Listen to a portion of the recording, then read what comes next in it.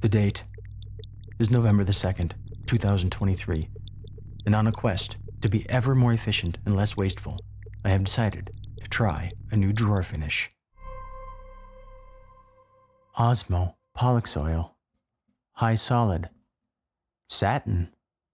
All right, enough nonsense here. Okay. So the reason I want to try a new finish is partly about waste, and it's partly about efficiency. Problem is, when I have small jobs like this, I have 3 drawer boxes to finish. Setting up the booth, the spray booth, and doing all that rigmarole is really a pain in the ass, frankly. I've been using a Sherwin-Williams product called Chem Aqua. It's just a clear coat, and I like it. It's spray only, but it sprays on nice, levels out great, super durable. I've been very happy with it. I've had this for quite a while, sitting on my shelf. I tried it once before, but I don't think I did it right. So I'm trying it again. They sell this stuff as a floor finish, wood floors and furniture. So I'm not too worried about its durability in that regard. What I am concerned with is the resistance to chemicals. Now on the back of the can, it says, resistant against wine, beer, cola, coffee, tea, fruit juice, milk, and water. I don't think I have any of those things. Juice. I might have some juice. Gin and juice. Setting up the spray booth, which is set up right now actually, is typically burdensome. Now I've tried shellac. I don't like shellac. It's kind of like, it's high gloss. I don't like polyurethane, especially the water-based stuff. That stuff. Oil-based is pretty nice, but that's long dry times there. So this stuff is 8 to 10 hour recoat. I think you can probably skirt that, bring that down to 4 or 5 hours. 2 coats minimum. Another reason I want to get away from buying a whole gallon of and then using like a quarter of it is because I just made a huge chemical run. Got rid of like 20 cans of paint, and I don't want that collection to begin again. This stuff goes a long way. Can of this, I don't even know. 194 square feet. That's a lot. Well, I've kind of laid out the scenario. So now it's time to get started. I'll see you over at the bench here. We're gonna do the work on this bench right here. My drawer parts are prepared. Solid maple, sanded to 180 grit. I'm applying the finish. 2-inch foam brush. I'm wiping it off with paper towel. This is oil-based, so it can get a little stinky. I don't think I'll have too much trouble. I don't have a lot to do here. I do wear gloves though. Just wiping it off with a microfiber rag. Just some smooth stuff there. Okay.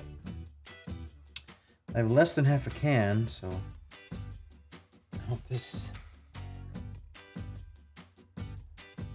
is enough.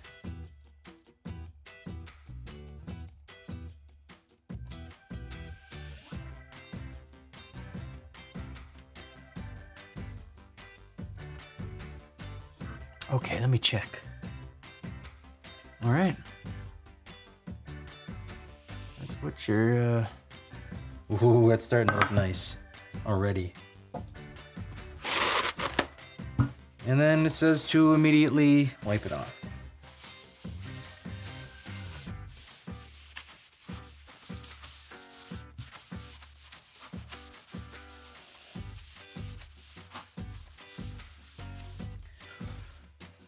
Okay, I'm gonna set this aside and then for like 20 minutes, I think, and then come back and do the other side. Wait, all right, I'm gonna do one more with the close-up.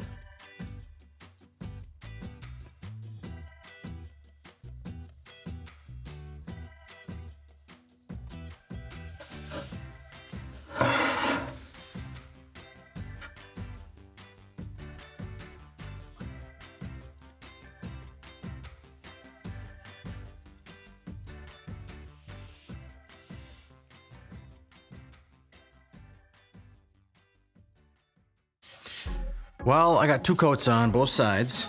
And I have to say, I'm not thrilled with the result here. I mean, it's like, it's okay. It's smooth, but not all that shiny. Now, I did read on the can that you can buff this to make it look a little better. So I'm gonna try that. Give it a buff, see what happens.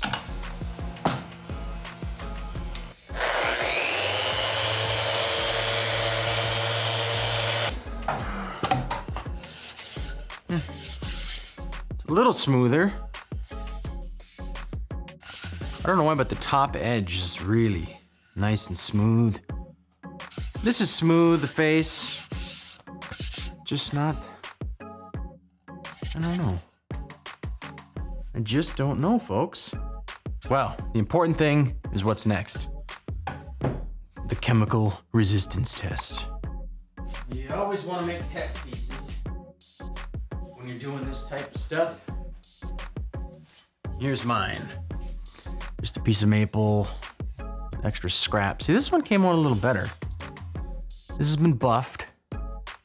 Let's just get to this. I have a little bit of Coca-Cola. I don't drink that stuff. And I got some red sauce. I love me some red sauce. I'm just gonna slather it on and wait about 5 minutes, maybe? Guess I'm not gonna slather that, but look at this. Ooh, oh boy.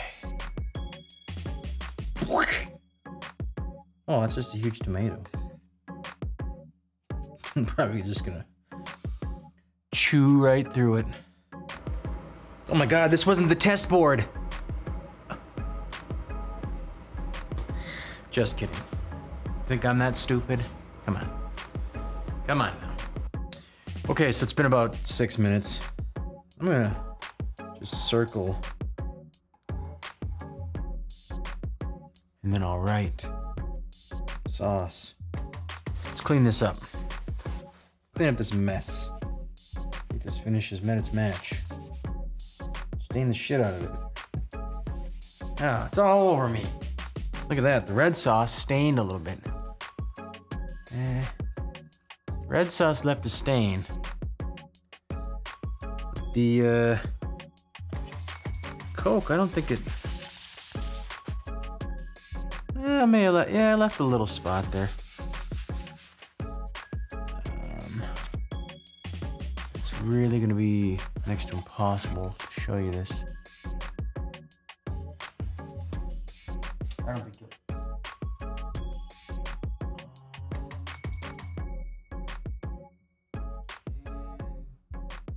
I don't think you'll ever. It's very subtle. Left a very subtle little mark. This, on the other hand, pretty obvious that left. Although not super obvious. It just kind of looks like a dark spot. I'm gonna try cleaning it off with a little Coke. See what happens.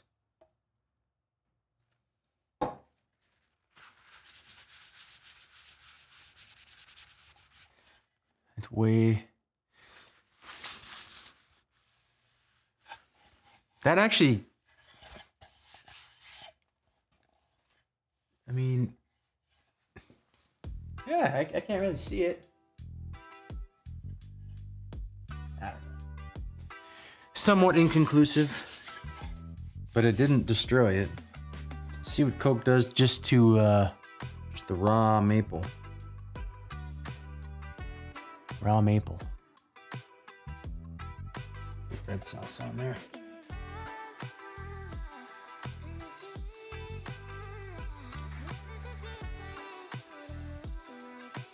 Coke did almost nothing to it.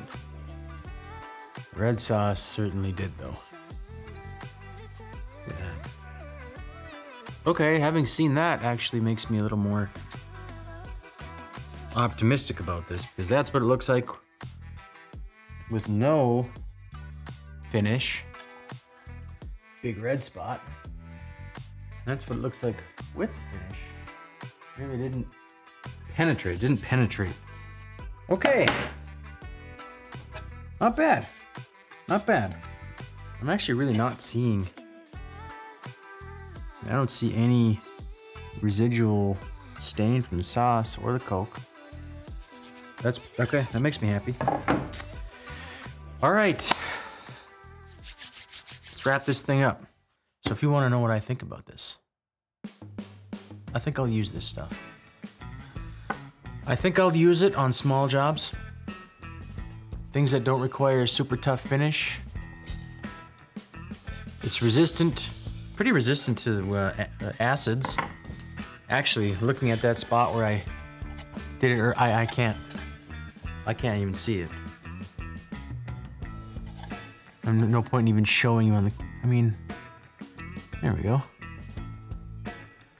Yeah, and it still has, I buffed this again, hit it with the buffer. And yeah, it doesn't, I can't feel where it was, I can't see where it was. So that makes me pretty happy. I can't stop touching it. It seems to be getting softer as time goes. I don't know how long, I can still smell it. So I don't know how long this actually takes to cure, probably several days. But I swear, it seems like it's getting softer. Oh. It's smooth like silk. I can't make a direct comparison to silk. I forgot my silk handkerchief, I'm sorry. I usually have it right here in my pocket. But it is really, really soft. And that's another thing I like about this is that it doesn't feel like, it feels like I'm touching wood, not a coating. You know what I mean? It's just very, very soft. It's hard to describe, except soft. If you'd like to try this finish, I put some links in the description to everything I used. And not much more to say here. I think you'll like it. If you're looking for a natural finish that's not too complicated to install. I'm still trying to find a way to show you this sheen. It's like impossible. All right, that's it. I'm done. I'll see you on the next one.